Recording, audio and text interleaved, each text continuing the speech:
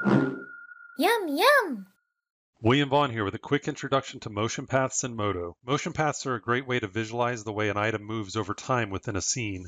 To add a motion path to an item, simply select the item, click on the motion path button to open the motion path palette, and click Add Motion Path. The green section of the path represents the time behind the item, and the purple path represents time in front of the item. The time in and out options control the number of keyframes displayed before and after the current location. The Show Frames and Show Keys option control the visibility of the small frame step tick marks on the path and the white keyframes. The Draw Scale value determines the thickness of the motion path ribbon.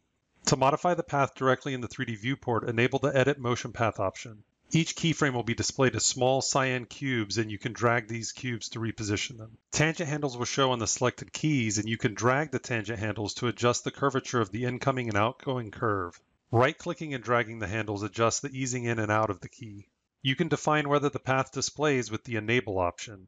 With Off, MODO never draws the path. With On, MODO always draws the path. And with Selected, MODO draws the path only when the mesh item is selected. To disable the motion path, use the Remove Motion Path option.